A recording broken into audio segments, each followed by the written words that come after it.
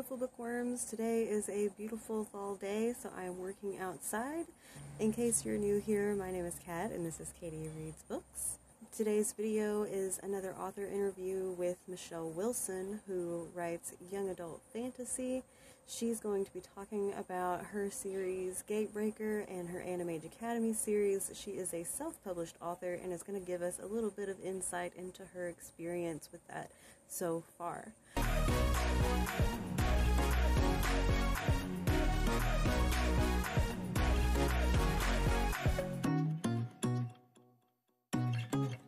So, something that I like to ask authors is if they have any pets. I do. I have 3 dogs.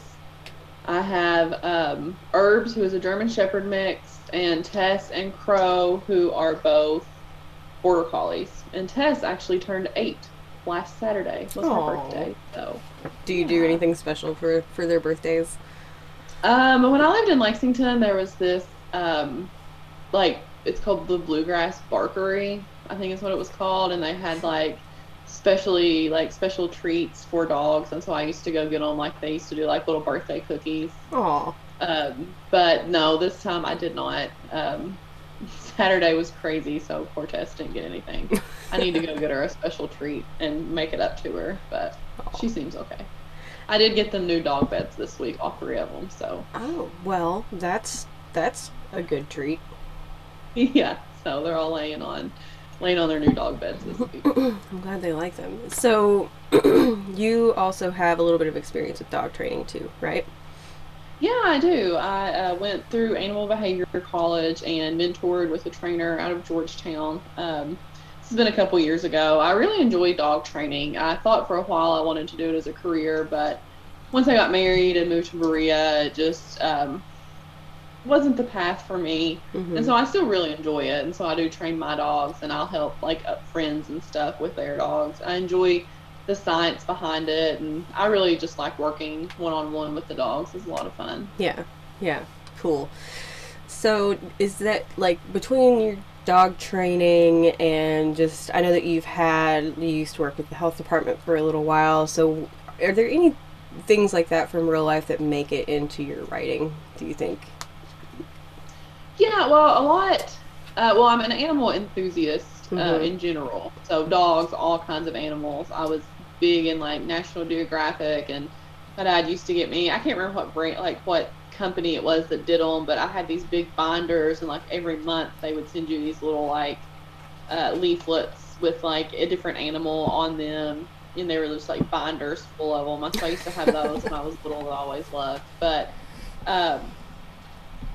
So that sort of love of animals definitely, in the books I have out right now, it definitely comes out more in my Magi Academy series, for the main characters are all shifters of some sort. They all shift into a certain animal, so different kind of animal aspects come out there. I don't have any major dog characters yet, which is kind of funny, and then I did work a lot with community coalitions and then nonprofits, and did a lot of convincing people to do implement programs, or so kind of human. And I was also a psych major, so definitely that kind of human relations, and how going in, I worked in a lot of different communities in central Kentucky, and even how it was really interesting how even two communities that are right next to each other, maybe 5 miles apart,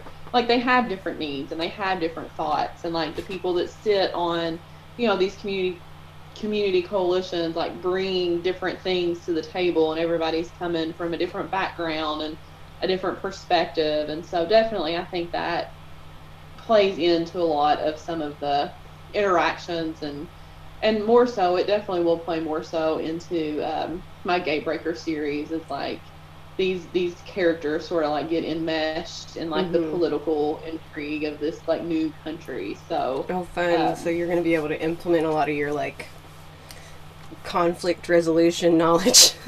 yeah, and sort of how that looks, and I don't really I really don't base any specific situations or any specific people off specific things that have happened in real life, but definitely all of that sort of knowledge and all of that stuff that I've learned definitely plays a part. That's awesome. That's a lot of fun. So you mentioned your anime series. So where did you get the idea for Anime Academy, and how did you start building out that world? Well, I've had this idea for a long time of sort of like, because I've always liked the idea of like shape shifting and shifters. Mm-hmm. Excuse me. So, so I had like the idea of this certain like class of like supernaturals who could shift, but they could only shift into one animal, and like they didn't get a choice on like sort of like an animal that kind of like mirrored their personality. Okay. And then that they had, but the opposite of that was like their human forms have animal traits, like animal physical traits. Mm-hmm. Like I've got a girl with like butterfly wings, and I've got a girl like a guy that has like a lion's mane, or like people might have like weird eyes, or and so like this kind of like it's like almost like a reverse shift, like, and they don't have any control over that. Like whatever animal they are, they like automatically like wake up one day when they're around the time they start to shift, and like suddenly they have these physical characteristics they didn't have before. And so how that sort of like plays into it, you know.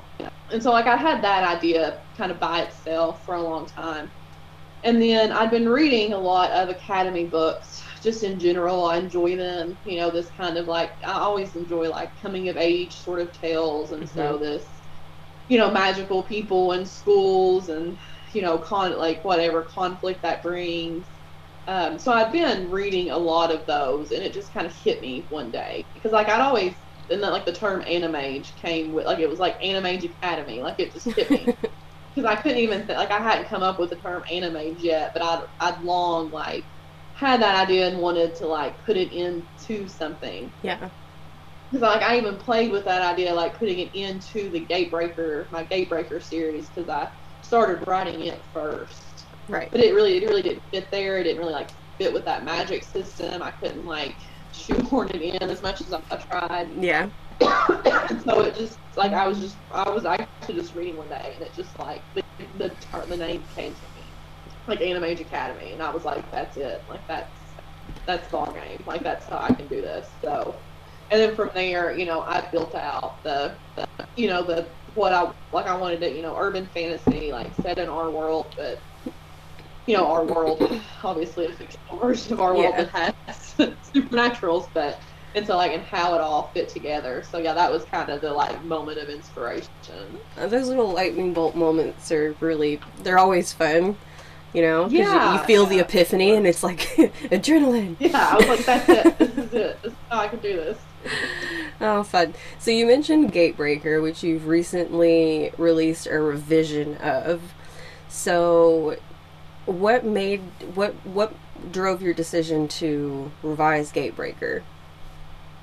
Well, I wanted to do an audiobook, and so I was interviewing narrators, and I was going through, like I always wanted to like go through it again. Gatebreaker was my first book that I self-published, and so I made a few mistakes, like just along the way, of like how I had it structured, and well, not really mistakes. Like I just didn't like the way it was structured, I guess. Once it, like I had really short chapters, which works for a lot of people, but the more, like I didn't really love it.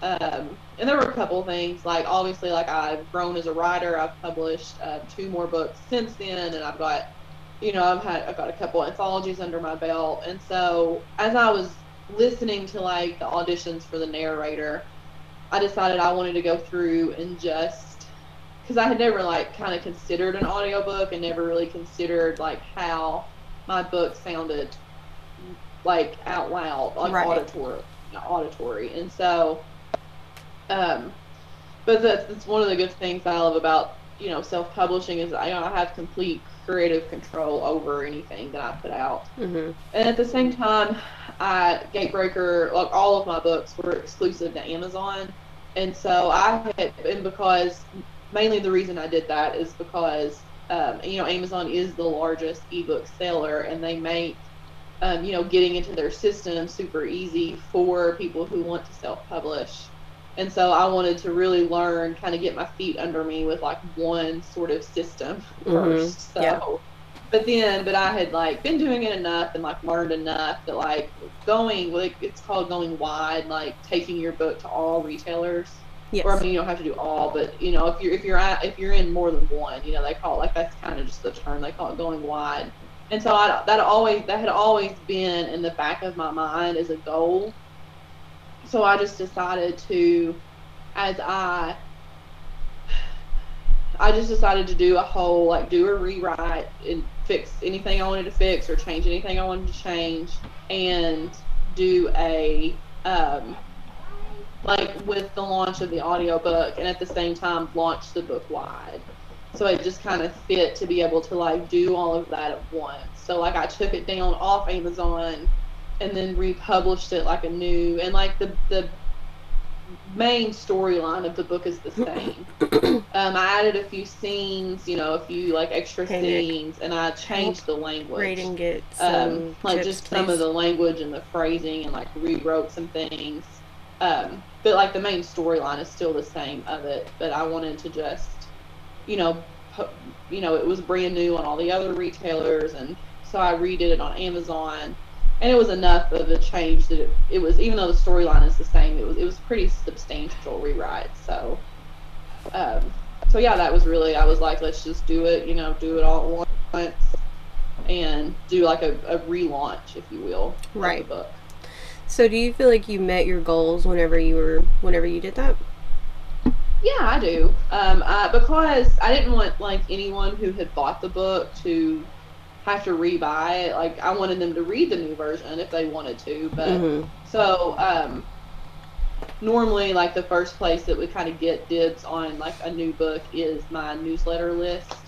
But for them, I offered for limited time, so like people had to jump on it. Yeah. But I offered Gatebreaker for free, as opposed to like, just for them to go buy, because a lot of people in my newsletter had already read it once. So right. I offered a lot, and and I asked for reviews, and I got a few reviews on Amazon, and I've got a few on other stores as well already, which is nice. That is nice. Yeah. So I definitely did more, and I call them advanced reader copies or ARCs. I definitely gave away more than I typically would with a book launch for Gatebreaker, because I didn't want anyone to rebuy it. Like, of course, like I still want people to buy it, but like if they already bought the first version, I didn't want them to have to rebuy it to get the newer, shinier version. So, but it's been going well. I'm figured out the other retailers and working with them, and that's really fun. And I've got the audiobook is out now, and it actually just this week went live on Audible, which was the last one I was waiting for. So like you can get the print book, or you can get the ebook, or you can get the audiobook now on Amazon or Nook or Kobo, or whatever it is that you use to read audiobooks, or not read audiobooks, listen to audiobooks. Listen to audiobooks. Right. So it's there and available, so that makes me happy. So for any writers that might be watching, and this is not a question that I had jotted down, but what was your experience with the audiobook and creating the audiobook? How did that go for you? It went really easy. The production side of Audible is called ACX, and so you can make an account on ACX and actually like post your sample, and take auditions there. Like narrators are already there. There's another place called Find a Way Voices, and I've not used them for the production side, but they also produce and distribute audiobooks. And I think they have a really similar process where you can like look for narrators. So that was really nice. Because I use an ACX to like post my sample, give like a brief this is what this book is, and like this is where like I want this series to go. And so I got probably 10 or 12 auditions there, and like they came in really quick. So and then I just went through them and like picked the narrator that I liked the best and talked to her.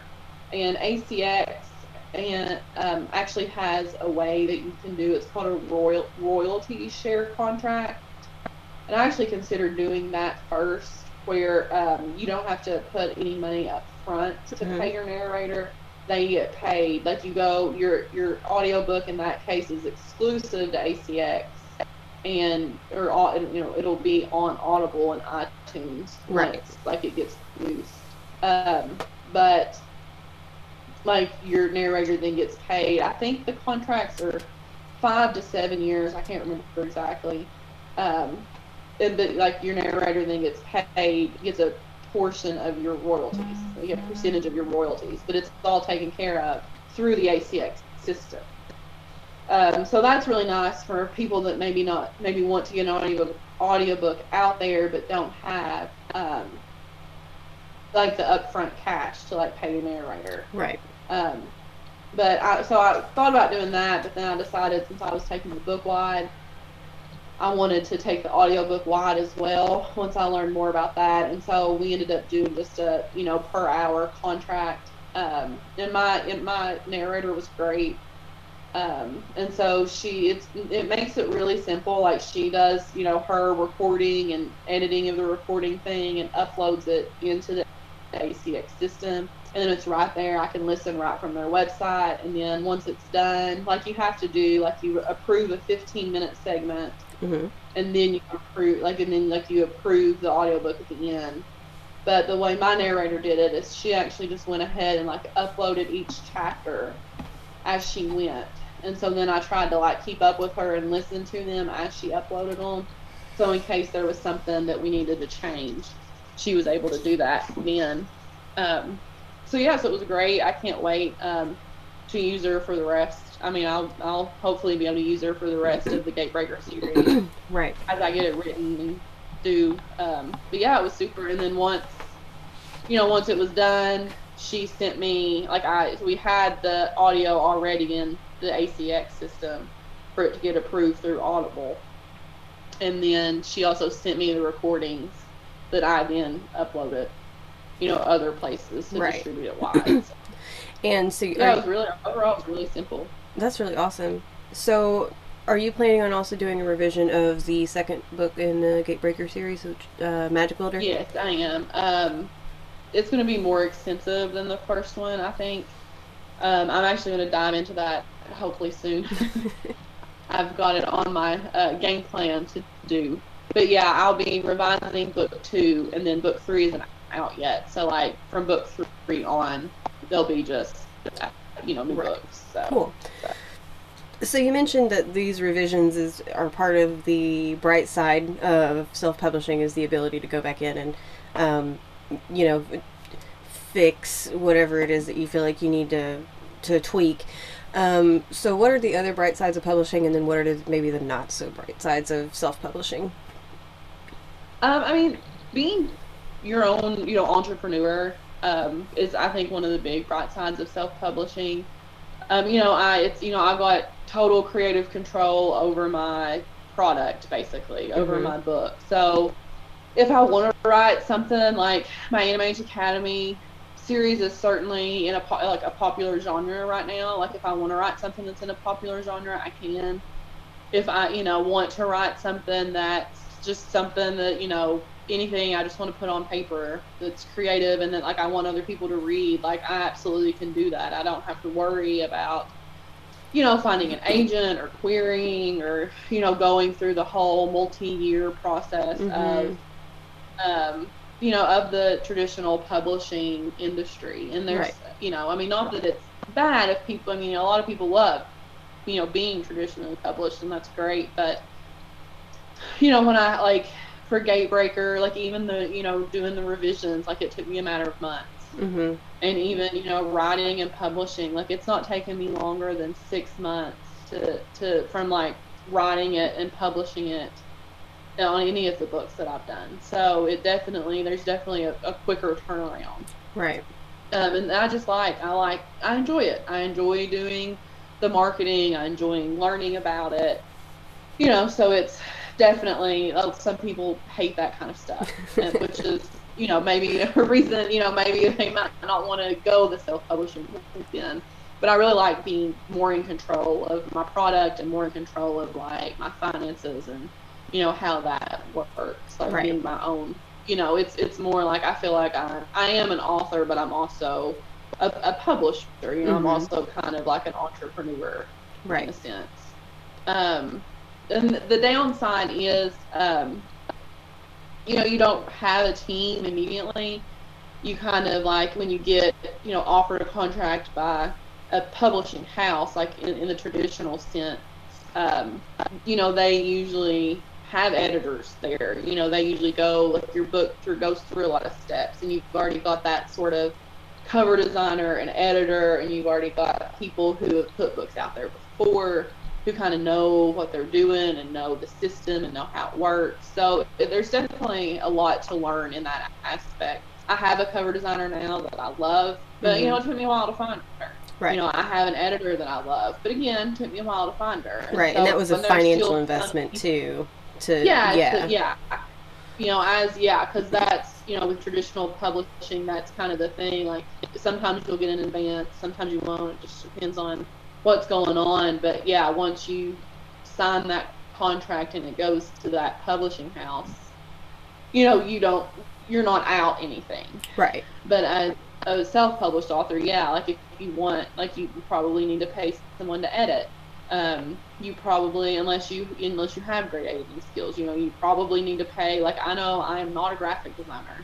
So like I certainly could make my own cover, but would certainly not be anything anyone wanted to look at. So it's, you want to, finding a cover designer was definitely something like I needed to do.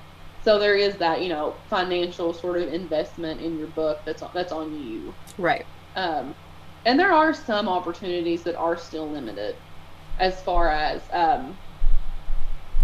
with self-publishing. It's harder to get into bookstores in print form. Not impossible, but it is more difficult. The traditional, publishing houses have been doing that forever and ever, and they've got, contracts with big box stores and wholesalers and the whole nine. Yeah.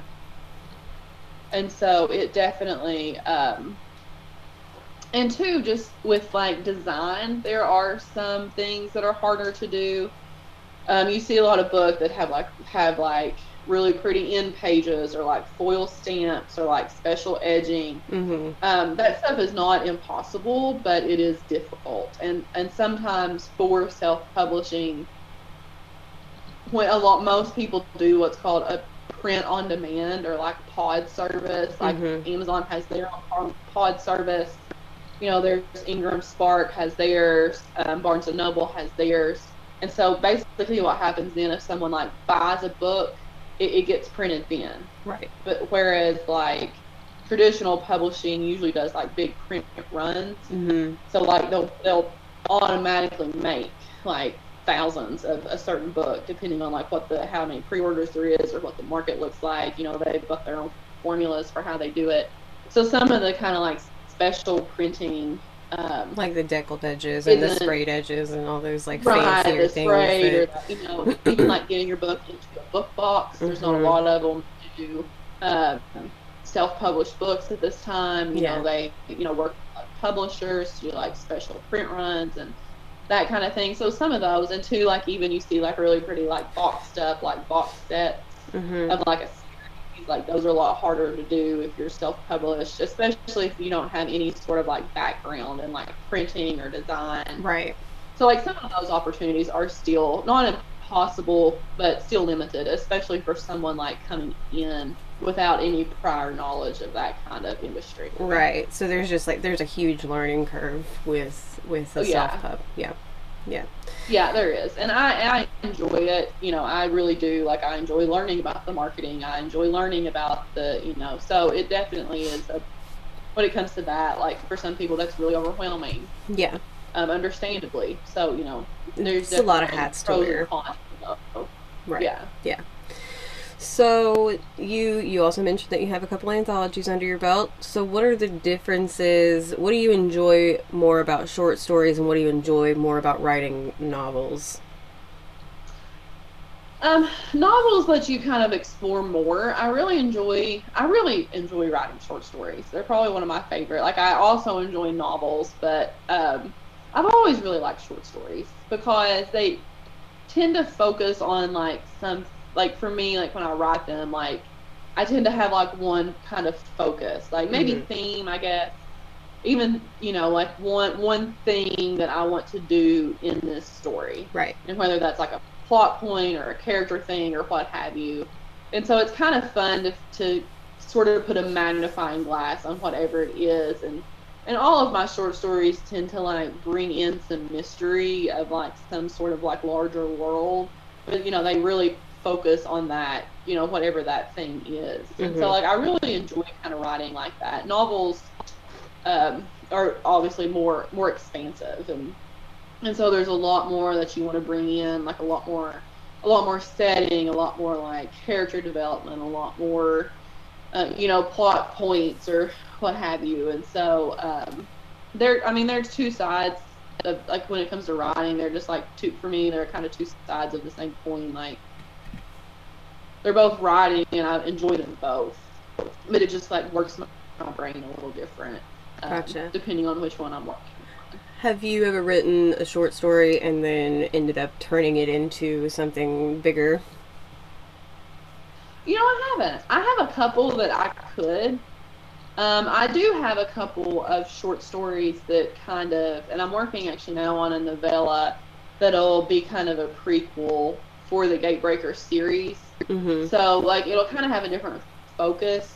Like, it'll still have like kind of like one, like, it's not going to be like right in the timeline of like the Gatebreaker series, but it'll definitely be like set in that world. Mm-hmm. So, I kind of like, that'll be kind of fun. Like, I'm in the middle of like plotting it and drafting it right now.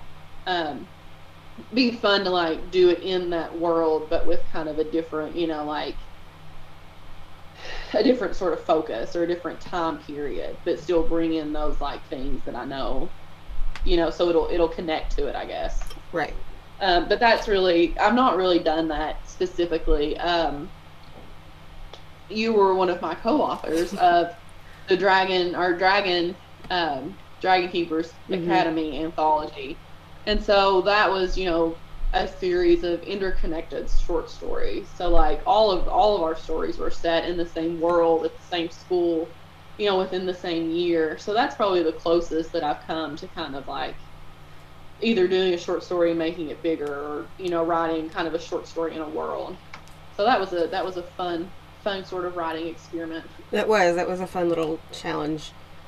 Um, so your Gatebreaker series is Portal Fantasy, and the Mm-hmm. Anime Academy series is Academy Fantasy. What are the challenges of those two genres, and what draws you to those two genres? Okay. Well, Portal Fantasy, the Gatebreaker series really, like, literally started with the idea, like, Narnia, but like, what if they didn't have to leave? Like, I love the Narnia books, and I've always loved them, but I always like in the first, like, the Lion, the Witch, and the Wardrobe book, there's just like a paragraph of like how they, these kings and queens of Narnia lived there for like a whole lifetime, and like that's all. And I always, like, even as a kid, I was like, well, that's what I want to know about. Like, I want to know about all of this, like, time. But no, then they find the lamp. Like, I always get so mad when they like find the lamppost and end up back through the Yes. wardrobe. I'm Yeah. like, Who that's chooses to not, go back to the like, they normal were world? kings and queens, and they were talking animals. Like, go back.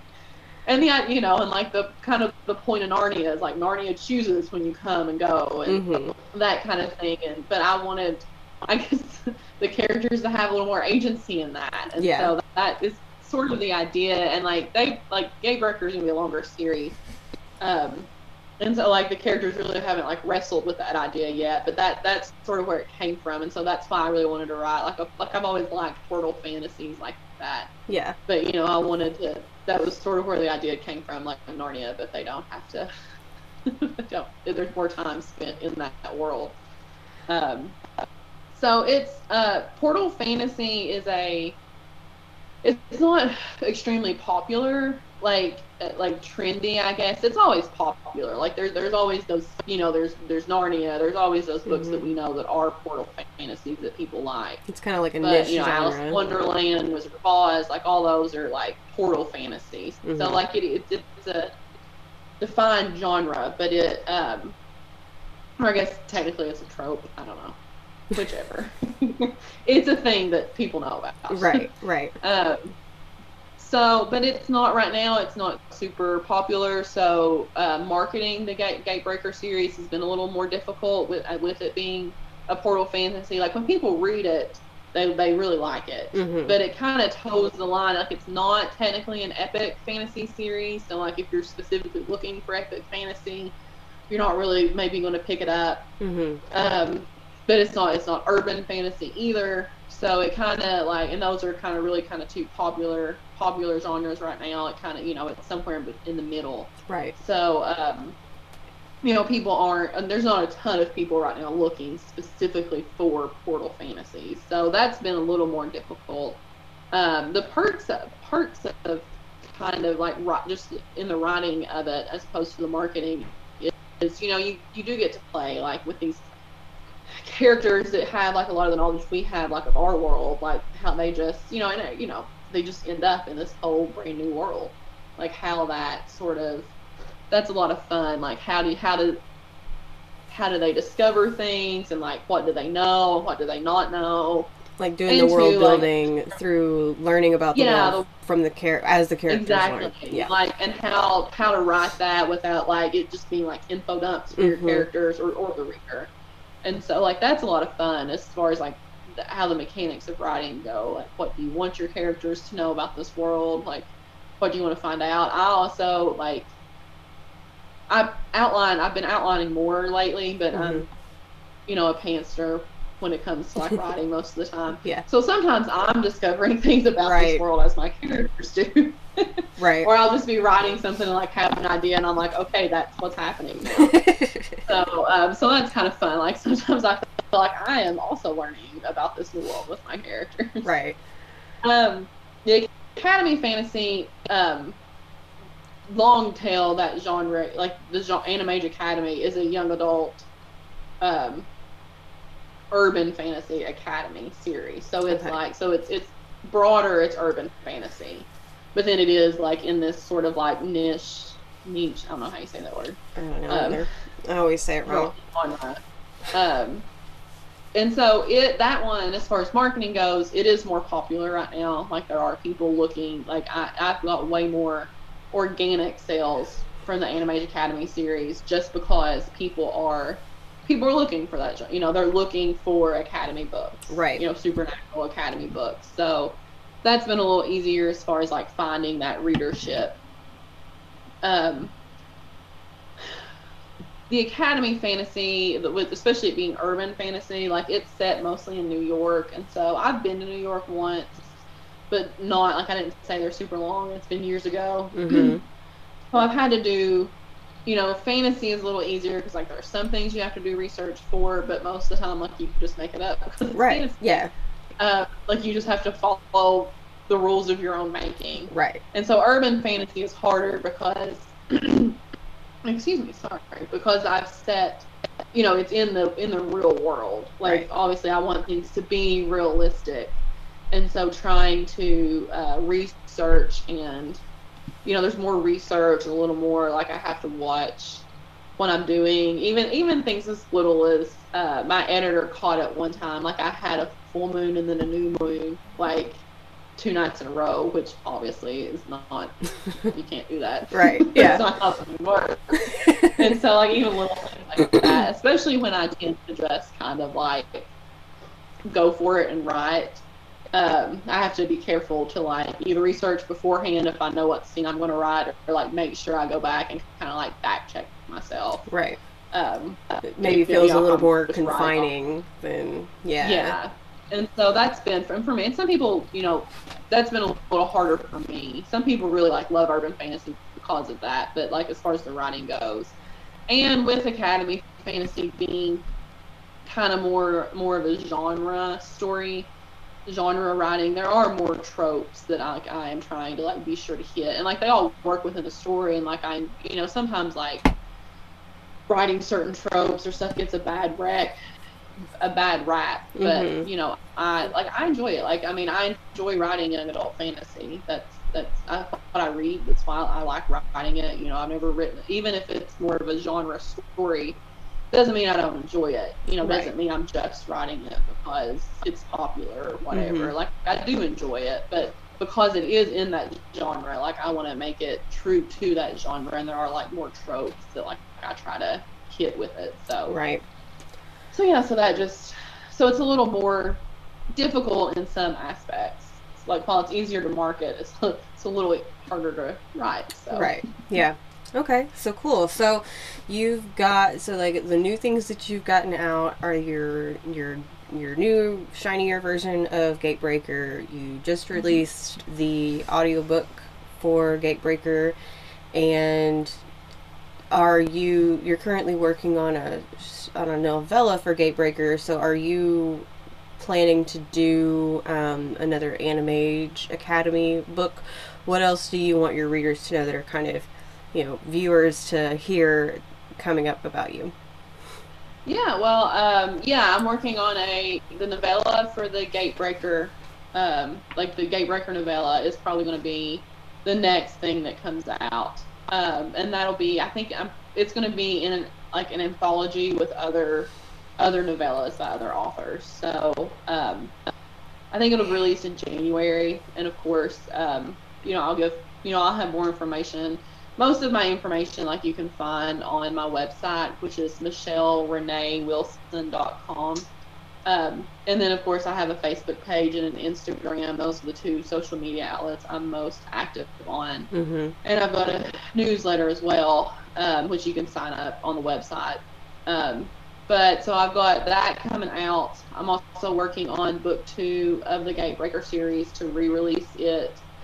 And then I am working on book 2 of Animage Academy too. This year has been, for a lot of people, for a lot of reasons, a little harder to plan and get things done. So I don't have any. The novella is the only one that I have a specific, when it's going to be out date for. But yeah, those are all. And in all, Animage Academy, I plan on it being 4 books. And then Gatebreaker is going to be 8 books. So it's obviously going to take me a little bit longer to get to the end of it. Oh, thanks. You're welcome. I just now realized that I didn't have them displayed anywhere, so we'll show your so Dragons and Destiny. That one's Dragons and Destiny, which is book 1 for Animage Academy. And then you've got you had 2 different covers for Gatebreaker, right? The release cover was a little different than this one. Yeah, that's the pretty shiny one. And the first one was good too, but this one's more sort of in line with the epic kind of fantasy look I was going for. Right. Yeah, and then the second book for Gatebreaker is Magic Wielder. Your cover designer does brilliant work. That's just she really does. That's gorgeous. She is Kelly York from Sleepy Fox Studio. Okay. Is my cover designer, and she is amazing. That's awesome. Yeah. Love her.